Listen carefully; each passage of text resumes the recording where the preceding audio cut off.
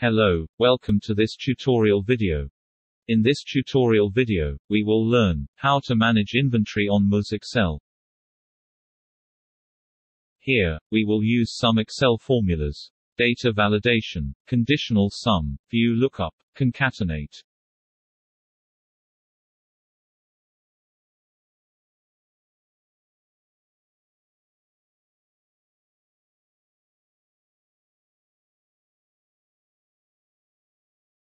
Let's discuss about the formulas one by one. First, data validation. Here, we will make a list of products with price of the products in a separate sheet. That is cost of material. We will make a separate sheet for registering details of incoming material. That is incoming. Now, in the sheet incoming, we will use data validation so that we need not type product name again and again. And we can select the product from list. Two tabs are as follows: cost of material, incoming. Next, follow the video. It is data validation. This is cost of material tab. Now go to incoming tab. Select single in column H. Go to data. Click data validation. Select list. Go to source. Go back to cost of material tab. Select column A. If you use this formula, you are less likely to be wrong. See the video till end. Now, we will discuss about conditional sum.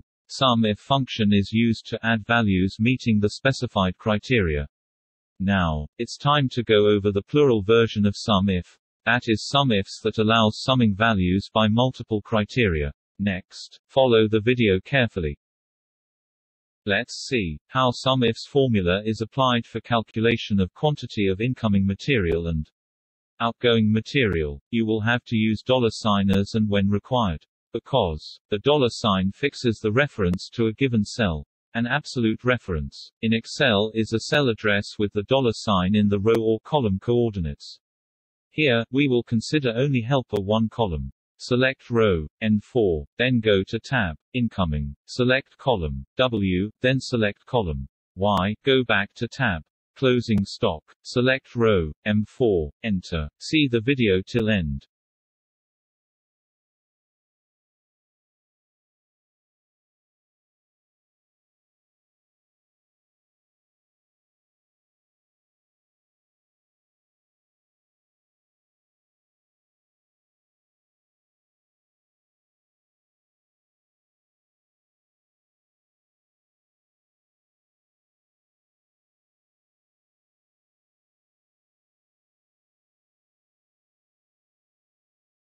What is VLOOKUP? VLOOKUP function signifies what you want to look up, where you want to look for it, the column number in the range containing the value to return. Return an approximate or exact match, that is indicated as 1, true, or 0, false. The VLOOKUP function always looks up a value in the leftmost column of a table and returns the corresponding value from a column to the right.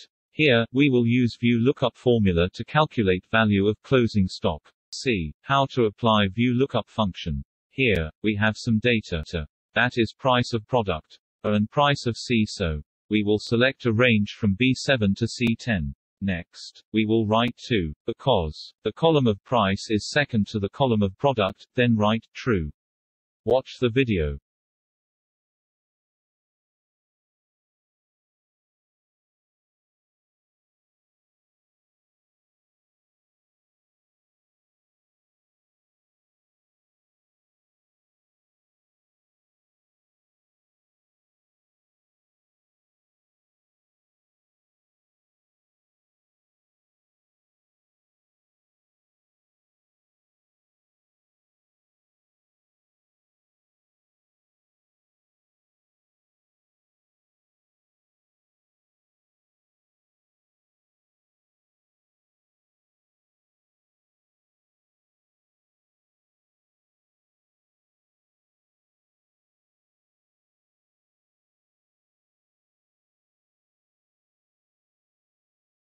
Let's see how to apply VLOOKUP formula for valuation of closing stock. Go to tab closing stock, select row R4, then go to tab cost of material. Select a range from B3 to C377.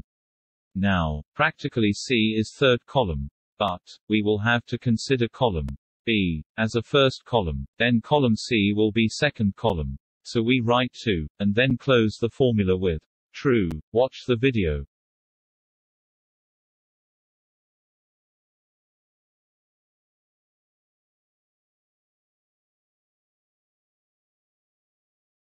How to use data validation while preparing sheet for outgoing material. Now, in the sheet outgoing, we will use data validation based on sheet incoming sheet. As a result, the items that will be listed in the incoming sheet can only be issued. Data validation formula will be applicable for all features of a product. Let's see how to use data validation for preparing sheet for outgoing material. Just watch this video carefully.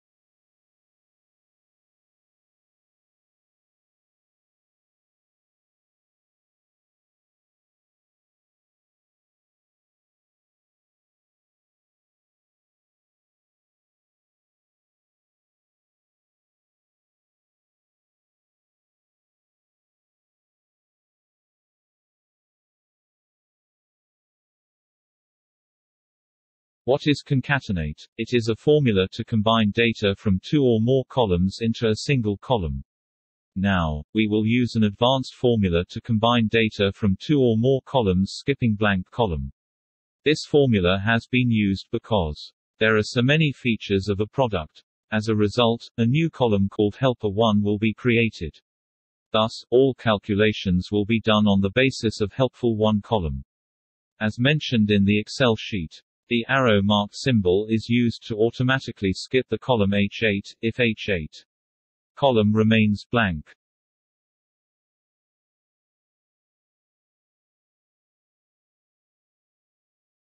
Let's see how concatenate combines all features of a product. Select row number 8. The item is ACP. Here, we can see many features of the product ACP, such as category, color, brand, etc. Now we will select first category, that is row H8. Then use the ampersand symbol. Then use two double quotes without space, and then use the ampersand symbol again. In this way, the features have to be added one by one. See the video till end.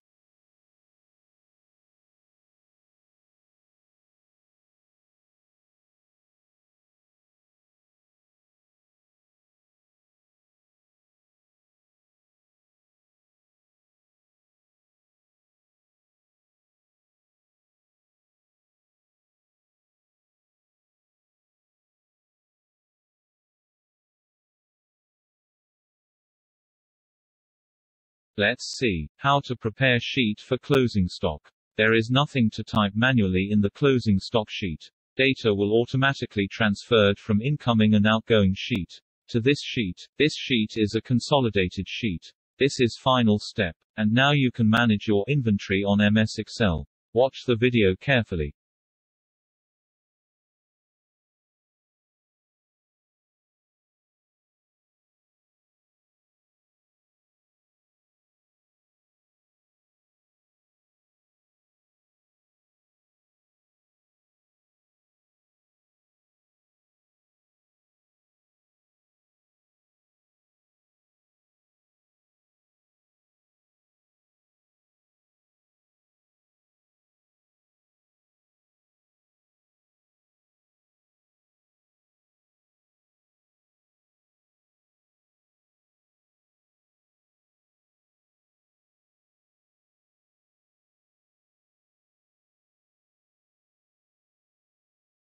Thanks. Do you have any questions? Email your question. You can find me at mitra.gautom@gmail.com.